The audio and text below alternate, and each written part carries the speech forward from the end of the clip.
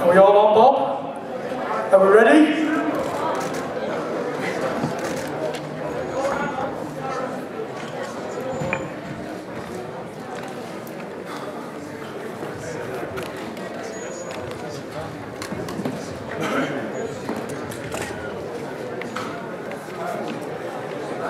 Tyson, you ready for questions?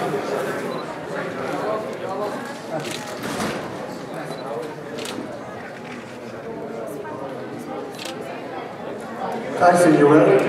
Yeah. I'm ready. I'm ready when you guys are. To your left over here. Just wanted to... Kevin Ioli. How are you, friend? Fire away. I wanted to start with asking you about going southpaw in the second round. What was your thought process by switching going to southpaw after you spent the first one orthodox? I'm ambidextrous. I can go southpaw or orthodox. I can punch with the left as well as the right. I wanted to show a few things to the American public to introduce myself properly.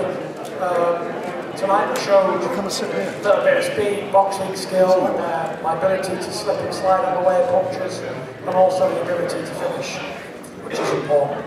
And how different did it feel having been in a regular rhythm? You fought in December, now you're back, so you didn't have that long layoff. Did you feel that made a difference?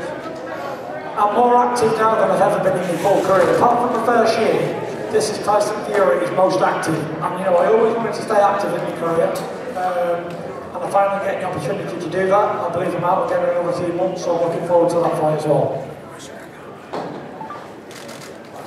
Next question. Question from Kenny Bayless and Tyson Fury's training. Go on, Russell. Thank you, Tyson.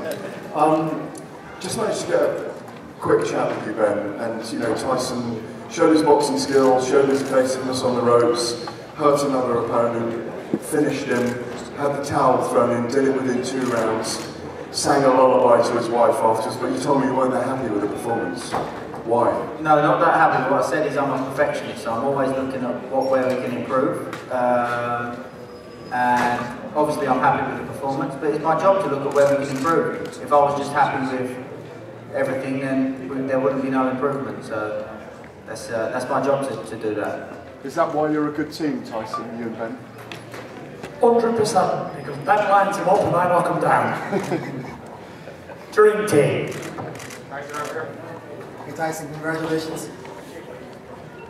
You wearing the USA colors, coming out to living in America. I know you fought a couple times in the US before, it was Cunningham, Wilder. Did you feel like this was really your entrance and your first time in front of a lot of people's eyes here in America?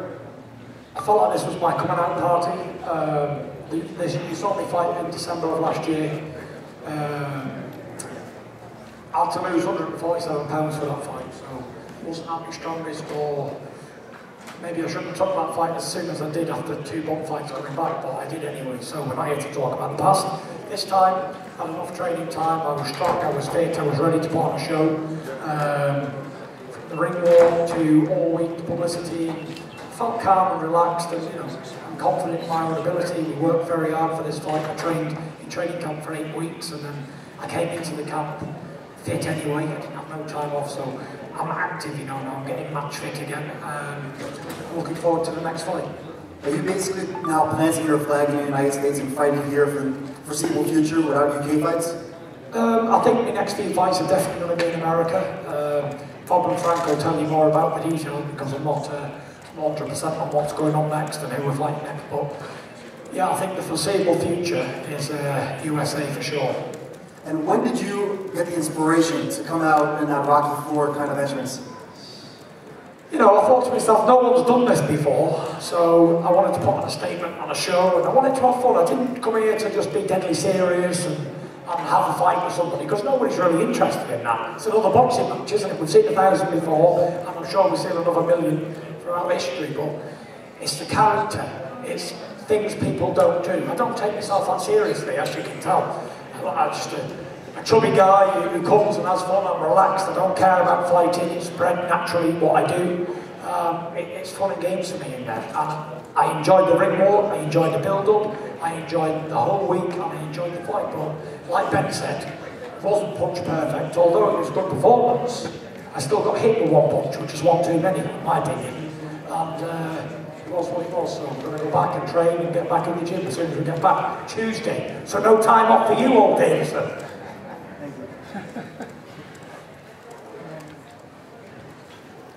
Sorry, Ezra, but you can't have him back. We've got to go back training on Tuesday. Sorry, Dad. Jobs to do. Tyson, good to see you. Oh, how are you, buddy? We're great. Let's be real. Could tonight could have gone any better for you? Getting the victory that you did with your sparring partner, Sonny Kanto, getting the victory following right after you? Could have gone any better than what you envisioned? I thought it went really well, to be honest. I was happy. I'm not going to sit here and complain about anything. It was what it was. It was a good fight. I put on a show for the American fans, and thank you to everybody who came tonight. Thank you to everybody who travelled over and everybody who waited up at home. Because it didn't come on till, what, 5 in the morning for him. So all the fans who tuned in around the world and done a great job, you know. I was happy with everything that went on, but it's only the start. You're going to see much more of Tyson Fury on US soil, and Bob will tell you more about it. If Deontay Wilder was watching, what do you think he was thinking watching you tonight? Where's that question coming from? Can't see you. Oh, there you go. Say that again? Sorry. If Deontay Wilder was watching, I'm sure he was. What do you think he was thinking watching you do that second round knockout, break his nose? He was probably thinking, why didn't I think of that entrance? Which I'm sure he should be. But you know, we've got something better planned for next time, and I'm sure it's going to be a great show. And also, was it a little bit extra sweeter in a way to take care of him the way you did after Joshua, had his upset? Saw a British fighter travel over to America last week or the week before, and he looked like he didn't want to be in there. For whatever reasons, we're not going to go into that tonight, it's not my concern or business. But tonight was Tyson Fury, Las Vegas. It doesn't get any bigger than this. This is the biggest thing that has happened in my career so far. Topping the bill at MGM Grand. I was in the car on the way with my wife, and I said, I think we made it, Paris. She said, why? I said, because we're headlining in Vegas. This is it. And got a good show, and I was happy with everything. All my family and all my friends and everybody who came over, I was all happy with the performance. My brother Shane, the biggest critic, he told me it was complete shit. You're the best! Back to the drawing board for Shane. But it was what it was. Happy with everything. I don't know if I've ever seen you this excited in a long time. What was this night like for you? I enjoyed every minute of it, I enjoyed putting on the show, I enjoyed being in there boxing, slipping and sliding out the wear shots. I said to Ben before, only an idiot put his hands down and try and swerve out the wear shots and an oncoming attack. But that's what makes it watchable, because at any given moment I could have been knocked out in there. But it was lucky that I didn't, so it was what it was. Congratulations, first and foremost. Eliminating the obvious names that always come up when we talk about this after a fight. Who gets you really excited? Like, who do you see coming up? You're a student of the game. Who do you want to beat up? Anybody who these two guys put in front of me, it doesn't really matter. The outcome will always be the same. Considering if I get fair play, then we'll win. But I feel better with a bit of weight more on me. I put an extra 10-11 pounds for this fight than I did last time. I felt stronger and I felt bigger, so I was happy with it. Well, okay, as a follow-up, having a great night like this, how much does it make the fire burn even more to get your hands on Deontay again? Deontay Wilder is coming. This fight's going to happen. There was 3 horses in the heavyweight division, and then there was 2. And I already beat him once, so I beat him again, and again, and again. And he ain't going to fight 50% Tyson Fury anymore. He's going to get a fully match fit, back active, back sharp Tyson Fury. It's heavyweight boxing and anything can happen at any given moment, but the way I box, at my style, I think it's kryptonite for anybody. As long as they don't knock me out, which I've seen it can happen, but they've got to keep me down. Provided they don't do that, then I'll keep winning. Right in front, Tyson. Right here. Congratulations, that was a nice knockout for you. Happy to see that. My question for you is, as Bob said, you're going to fight another time this fall, and Frank, you're going to do another bout, and Deontay's going to have his fight in a rematch with Ortiz. Given the promotion and the hoopla around this fight, what obviously will take place in the hoopla for your next fight, and also for when Deontay fights, with the promotion that he'll get in that fight, how big do you think that rematch can be, just in terms of popularity, pay-per-view, all the things that go into a big mega fight? I think it's the biggest fight in world boxing, barring none. Deontay Wilder, Tyson Fury, the rematch, is the biggest fight we're going to see in the next years, for a few years anyway. I don't see anybody else coming up or can be as big. You've got 2 undefeated heavyweights, lineal champion, WBC champion, fighting in the prime. Doesn't get any bigger than this. Heavyweight division, you know, the heavyweight division is back, it's on fire. And it's, everybody wants to be a part of it. You know, you've got a lot of young guns coming up, you've got a lot of second-tier heavyweight trying to get into that first tier. There's a close pack hunting us down, but at the minute it's a 2-horse race. So, it is what it is. If I could get just a thought from Bob on that same topic, and Frank also, just on the magnitude of what that rematch could be, given that they're both going to have another fight before it takes place.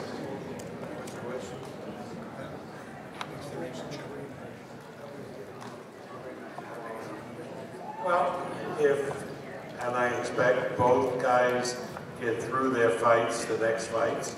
The fight will be first quarter of next year, and I really believe now, I'm not blowing smoke, it's going to be on pay-per-view, and I can't see why that fight won't equal or surpass the numbers that were done on the Mayweather-Pacquiao fight. They're 2 little guys, great fighters. Mayweather-Pacquiao was built up for a lot of years, but still they're not heavyweights.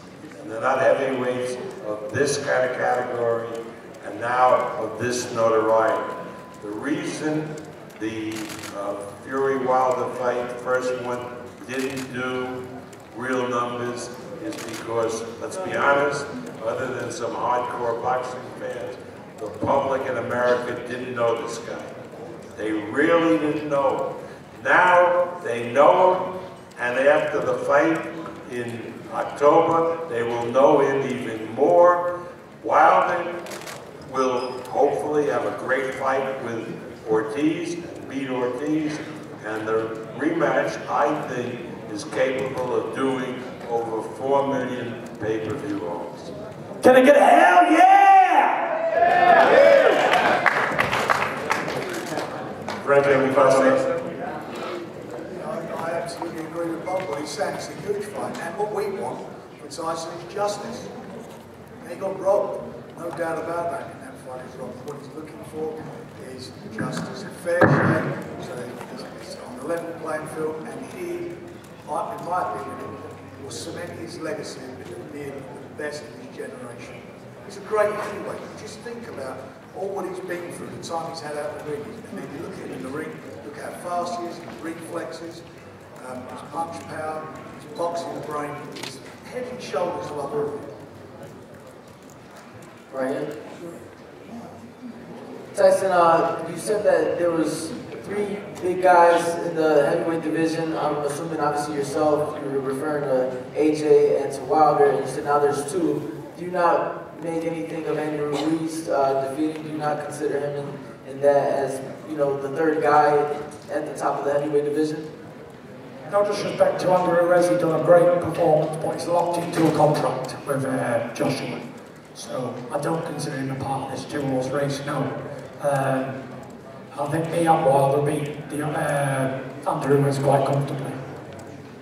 And also, before you walked in, Bob mentioned a possible date of October 5th at Madison Square Garden. Obviously, that would be your first fight in the big room. What would that mean to you? Obviously, that is a closer flight for the UK fans. What would that mean to you to have all those UK fans have a closer fight, flight over to New York and be able to fight in the big room, the Mecca of boxing? It'd be brilliant, you know. A lot of fans travel here to Las Vegas, so a few hours off the journey, it's close to a 5-hour flight, you know. Gives people an excuse to go to New York, go to Las Vegas. You know, people want to come and see the big fights, and you know, we're putting on big fights now, so all the fans can come and enjoy and have a good time for a couple of days or a week, or however long they want to come. So it's fantastic to have the support of all the travelling people who came over, made the effort, spent their money, their hard-earned money, may I say, to come see me fight. I appreciate it. Tyson, you said, you know, obviously Ruiz is busy with the Joshua rematch for the rest of this year, but if you were to get the victory in the rematch, you and Wilder see each other the first quarter of next year, is he not basically the next man up to, I mean, he has 3 belts. Yeah, 100%. If he beats Joshua in the rematch, he's next in line. Whoever wins that, I mean, Wilder will fight Andy Ruiz. I don't see why these fights shouldn't be made. There's nothing I see with Andy Ruiz that makes me afraid. And I think it'd be a good fight, good matchup of styles. Which one of your suits has been your favorite of this week? I don't know, I'll let the fans decide, but this is a bit of a showstopper, isn't it? This one. I've been sporting the bare chest and hairy like an animal, so it's all going down in Las Vegas.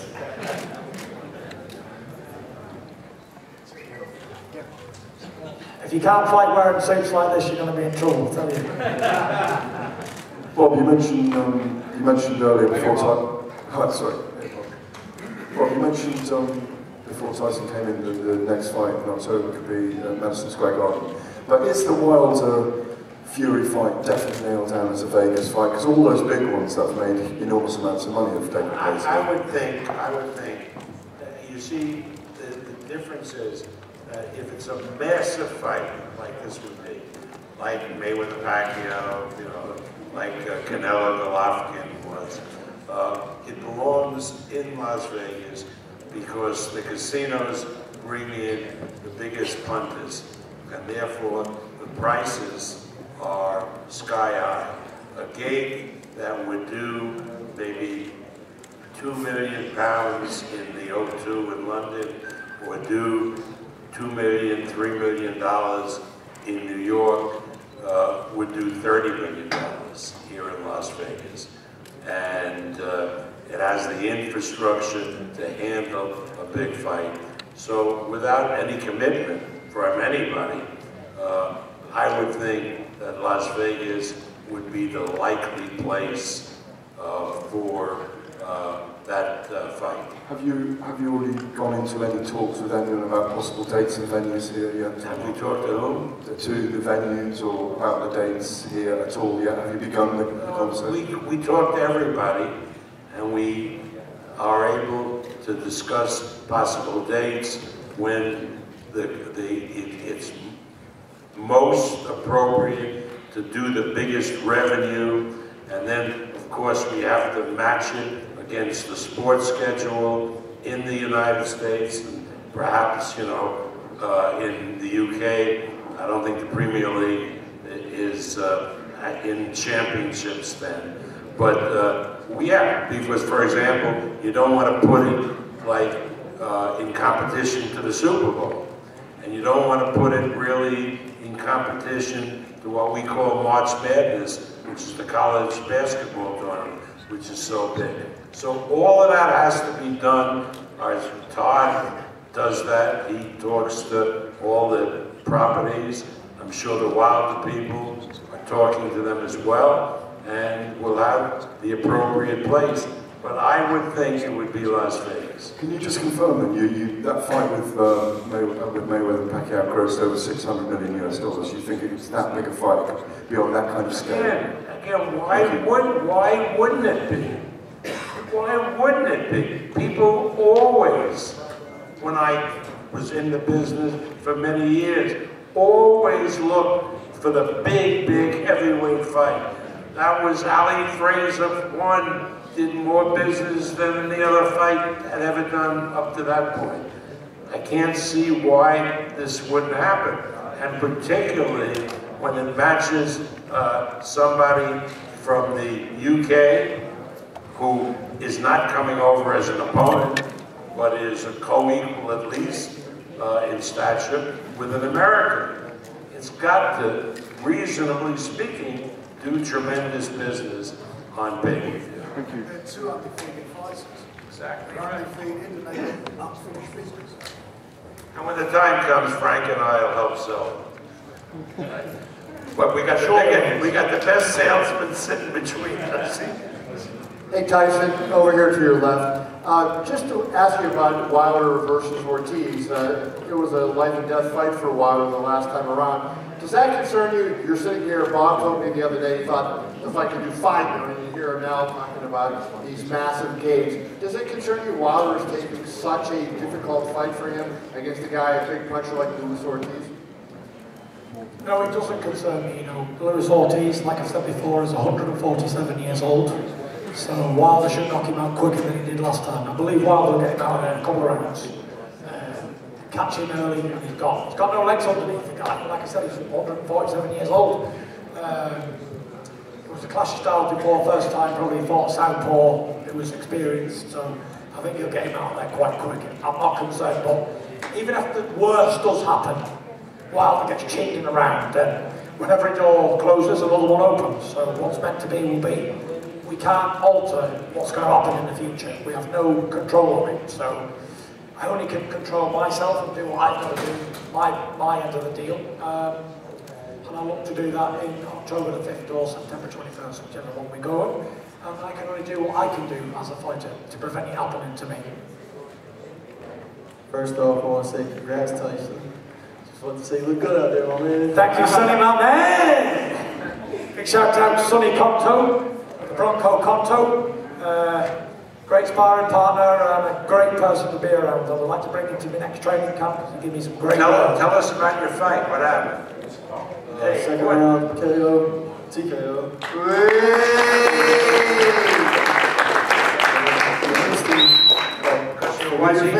You're watching his fight in the dressing room. 2 rounds, and you figured 2 rounds. Yep. Fouled lead.